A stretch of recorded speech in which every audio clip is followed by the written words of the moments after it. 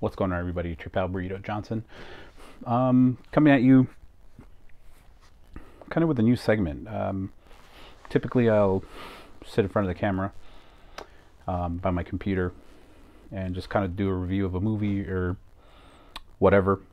Kind of want to start a new segment. Maybe I'll do this. Let me I'm trying to showcase my films, my collection, I guess, that I have. I kind of wanted to try something new. Maybe do like a bi-weekly or maybe every week. I'm gonna call it Burrito's Corner. Original name, very original. Gonna sit here, spend 10 minutes, maybe more. Who knows? Just talking about something specific. Maybe I'll do movie reviews. Maybe I'll talk about something, a series. Hell, we can talk about my Arrow collection that it's kind of slowly, basically taken over a whole shelf in my ever expanding bookshelf or whatever. I basically got Arrows, and then at the very end I got my little anime that's slowly growing. Right above, I got, as you can see, I got Twin Peaks. I got a whole shelf. You probably can't see that high, but I'll probably display that at some point. If you go even higher, is where I got some Screen Factories, and I got a bunch of Criterion movies, which that's the one thing that I primarily started collecting from Barnes and Nobles. As you can tell from my last video, my hair decided to escape from my head. Something I do at least once or twice a year. I just completely shave it off, start fresh. Thankfully, I'm not too bald yet. What I wanted to talk about, I keep looking at my watch because that's basically my framing. I can't really jump in front and back of the phone. You know, my iPhone that I film on. I don't have any of that fancy equipment. I basically have like a $7 lapel mic that I have connected to my shirt that runs to the phone. So you're not going to find any of that fancy stuff here. So yeah, Burrito's Corner. I figure maybe every other week, maybe every week, I talk about something. It doesn't necessarily have to be movies. I could just maybe a subject, director, favorite, movie or whatever, or showcases. Hey, this is a film series of director that's made some movies. I want to talk about it. I definitely got to do a more in-depth review, or just kind of talking about David Lynch's work. As you can see, I have basically almost all his, well, I guess I have all his stuff that Criterion has released. So I have, Twin Peaks A to Z or Z to A, and then I got, all that stuff, Funko Pops, and I don't even know if the camera goes that high. But yeah, this week I wanted to talk about Criterion. At some point I'm going to do what I have so far. I'm going to bring it out, show it, but I kind of wanted to talk about what Barnes and Nobles has done throughout the years. You could get a Barnes and Nobles membership, right? Where I think it's like $30 a year, $25 a year. I forgot the price. You pay him that money for your yearly membership, and you get a discount. You get like a 10% discount on top of, so basically you're saving in tax. And I just signed up for that earlier this year because I bought the Ingmar Bergman box set, that big old Criterion box set, and that's when it was at the 50% off, which that's when you should be buying Criterion movies. Never pay full price for a Criterion movie unless you absolutely cannot help yourself. But then again, it's your money. You do whatever you want with it. But there's no reason for you to pay $200, $300, $400 for a box set when you could just wait a couple months. When Criterion has those 50% off sale, they'll be available. I went to get the Ingmar Bergman box set, and the guy was like, "Hey, why don't you just sign up for the Barnes and Nobles card or whatever?" I'm like, "I don't know. What do I get?" It's like, "Well, you get an extra 10% off, plus you get an extra, I guess using it for the first time, you get an extra 25% off or something like that, which in total pays off for the card plus gives you the discount for the box set. So I ended up saving a bunch of money. So I came home with the box set plus a year of the Barnes & Noble's membership. And I used it like crazy. I was usually using it mostly for box sets. I was saving 10%. I was essentially saving 60%. And it was an awesome deal. You know, this was during the summer when I basically got all the box sets that I wanted anyways and a bunch of Criterion movies. The summer ends and then everybody's waiting for the sale that they had a couple months back. Was it November? I think they had the sale. Their November sale, December sale. I don't remember. So people were excited because, hey, we get 50% off plus you get your 10% off membership. For the Barnes & Noble's membership. And then it started circling around in the Criterion groups or the movie boutique groups on Facebook and stuff like that they are going to no longer honor the extra 10% off on the Barnes & Noble's membership for Criterion movies. So essentially, that's basically when 90% of the movie collectors get the membership for. I guarantee you, like for me, there's nothing at I don't go to Barnes & Noble's unless it's for a Criterion sale. Other than that, I don't even set foot in that store. Literally the only time I go into a Barnes & Noble's is to see what they have during the 50% off, and then I get out of there. So the only reason I have the membership is for the extra 10% off, because it saves me and it's well worth it in the long run. This year, we got wind of we got wind from corporate or people taking screenshots or something like that who work at Barnes & Noble saying little fine print that 10% will not be honored on Criterion, so it's going to be 50% only. Now for me I'm a little conflicted, and I'll explain that here in a few minutes, but I want to talk about what I experienced the first day of me going into a Barnes & Noble's, because I kind of knew it, and 50% off is still a good deal. 60% off is an even better deal, but I'm not one, the rules are rules. 50% off is better than 100% off, obviously. So I grabbed some movies. I grabbed a few movies the day one, and the guy ahead of me grabbed a few movies, and we were standing in line. So they didn't honor, as we all speculated, they didn't honor the 10% off. He got the 50% off, and he was mad. Now he threw a fit, essentially. He threw a tantrum. He was yelling.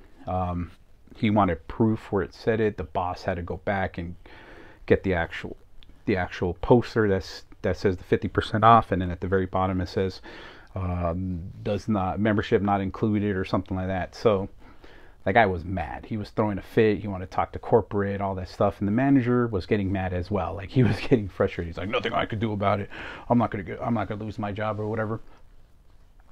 And then I went to another register with a young gentleman, and I was like, hey man, you might want to maybe put a bigger advertisement, or instead of a little tiny thing saying does not Barnes & Noble's does not honor the 10% off in this sale, or will not honor it in the future. You just got to let us know. And the guy's like, yeah, you're right. It did come out of nowhere.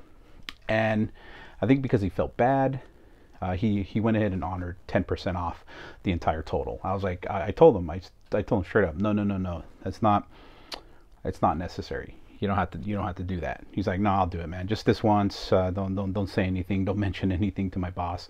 I'm saying my experience, but I'm not going to mention what store or where I went to. So he gave me the 10% off. So basically my one and only purchase that I made in store, I didn't go back because there was no point. Basically my one time I went to Barnes & Noble's during the last 50% off sale in November, I got 10% off. no matter what. I don't think they'll honor that from now on. But here's my point.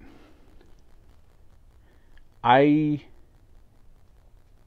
probably going to cancel it because I went to Barnes and Nobles and then I basically bought the rest of my 50% off Criterion movies on Amazon. See, Amazon tends to know when Criterion or Barnes and Nobles is having the 50% off sale, because basically almost all the Criterion movies went to half off on Amazon.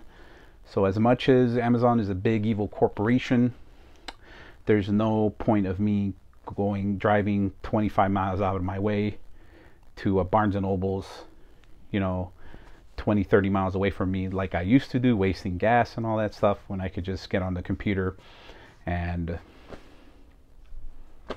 just, do it that way. It was at my door a day later. I'm not even joking. I ordered like 4 or 5 on Amazon, and they were there the next day. And they were 50% off. Some of them were even cheaper. Some of them were even offering like $3 off coupons or whatever that randomly got applied automatically. Like I think Hoop Dreams and what else did I get? Vampire and all that stuff. They were like $17.99. So they're a couple bucks off, because they technically, what is it, $19.99 for Barnes and Nobles, or 50% off anyways. So that's what I wanted to discuss.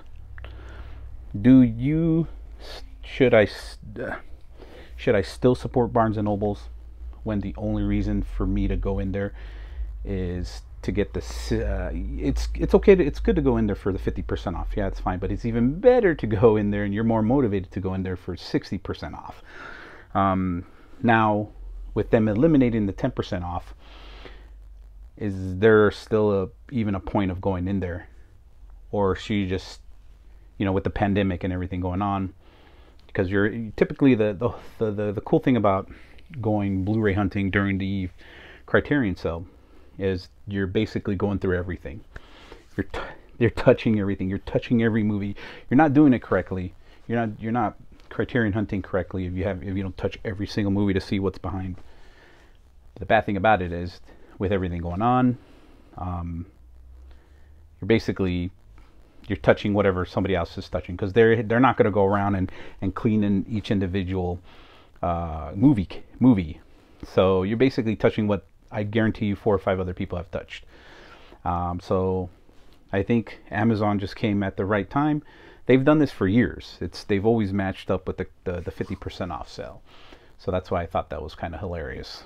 So instead of having 5 people touch one movie at once before me, I had maybe 1 or 2 people. The person grabs it, throws it in the box, and then ships it out, and then the mailman or the Amazon driver touches it. So that's 2 people. That's my mentality.